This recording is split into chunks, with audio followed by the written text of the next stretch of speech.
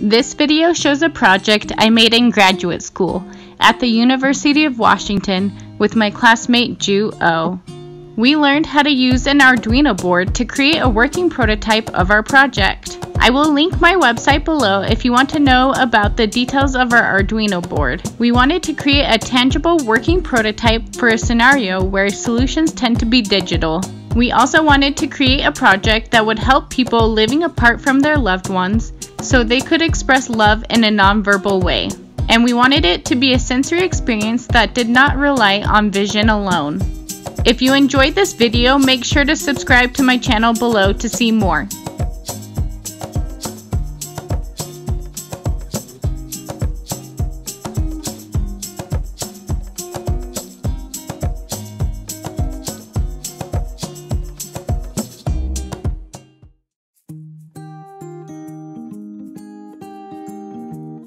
This is Claire.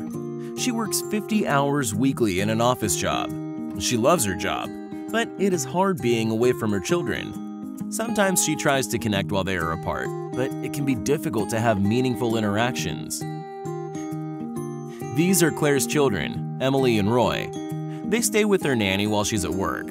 When she misses them, she opens her nanny cam on her desktop to check on them, but this doesn't allow her to connect with them. Till now. Here she is watching her children play at their drawing table. Claire misses her children and wants to interact with them. So what does she do? She simply hugs her pillow.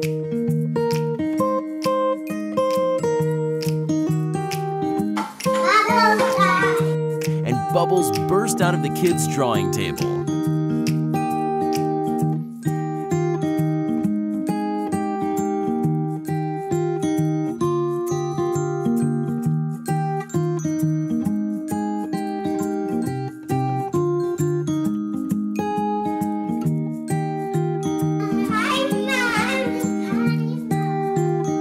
This enables their family to create meaningful communication when they are away from each other.